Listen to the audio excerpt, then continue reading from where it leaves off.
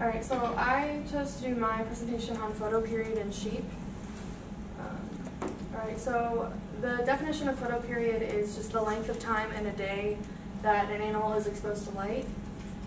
And so the way that this applies to sheep, so sheep are seasonally polyestrous short day breeders, which is a lot of words, but basically it means that they start having their estrus cycles as the days are getting shorter, so as the photoperiod gets shorter. So they begin cycling in the fall, and their cycles last about 16 to 17 days. So they cycle roughly September to December, give or take a little bit based on the animal and where they're at and located on the earth. Usually they are bred in October or November, but again it can be earlier or later. Alright, so the whole reason behind the difference between short day breeders and long day breeders. So in the wild, for survival of young, the best potential for survival is if the animal is born in the spring. So their breeding is dependent on the length of their gestation. So sheep and goats are about 150 days, which is about 5 months.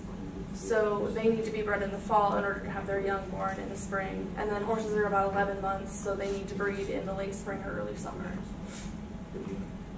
Alright, so melatonin. Melatonin is a modified amino acid, and it's made by the pineal gland, which is right here in this diagram. This diagram is actually of a sheep brain. If you look, there's this round structure here. This is the thalamus, and then this pine cone shaped structure behind it is the pineal gland, and that's where melatonin comes from. So melatonin is produced by the pineal gland when the animal is not exposed to light. And it's linked to sleep patterns in humans and also reproductive cycles in a lot of different species of animals. Did you say what brain that came from? What yeah, animal? this actually comes from a sheep brain. Oh, excellent, excellent, yeah. Or this is actually a sheep brain. Alright, so the mechanism of their breeding. So essentially the retina is stimulated by light during the day when the animal is exposed to light. And then it's relayed to an area in the hypothalamus that is known to control the so-called biological clock of the animal.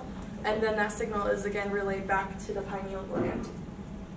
So when light is abundant during the long day period, there is an excitatory pathway that's active, and it inhibits the release of melatonin in the sheep's brain. And then so when melatonin is, during the short day period, melatonin can be released in sheep, and then it causes the release of GnRH, or gonadotropin releasing hormone, from the hypothalamus. And then, so just to continue it, so then GnRH comes from the hypothalamus to activate the anterior pituitary gland to release LH and FSH, which are important for cycling. Those are the hormones involved in their cycle.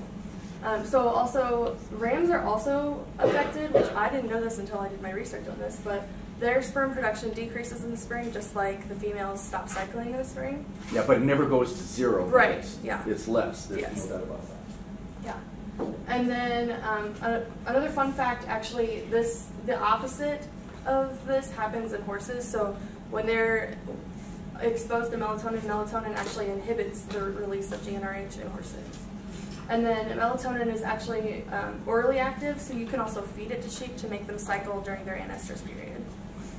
Alright, so then there's my references. Oh, look at my name's up there. I know.